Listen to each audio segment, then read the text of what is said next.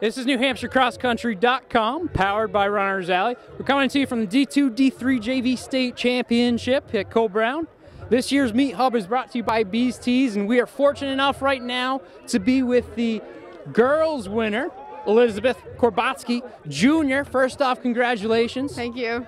Now tell us, what was your plan going into the race today? I honestly didn't have a plan. My mom just said run, and I ran. Yeah. Hey, good deal. Seemed to work out for you. You were up in the front the whole race, so that's always nice to see. What was your largest challenge?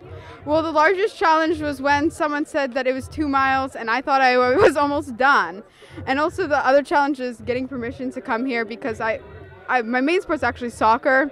And so I had to convince my coach to sign this form, and I convinced him, and now I'm here. Nice job convincing. Definitely well worth it, I'd say. Yeah. And yeah, this is a challenging course.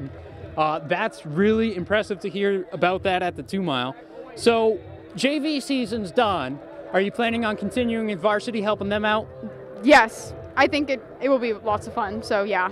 Good. Always good to have an extra person or two just in case. Tell us, do you have a favorite fall tradition? Yes, I like to apple pick and mostly just eat the apples, not the actual apple picking, just the apples. I like apples. Hey, that's a great one to have. Lastly, do you have any shout outs for us? I would like to thank Coach Lozo and Coach Mike for bringing me here, and Coach Breck Tabor for letting me come here, and my mom and dad. Awesome. Well, once again, congratulations and good luck going forward. Okay, thank you.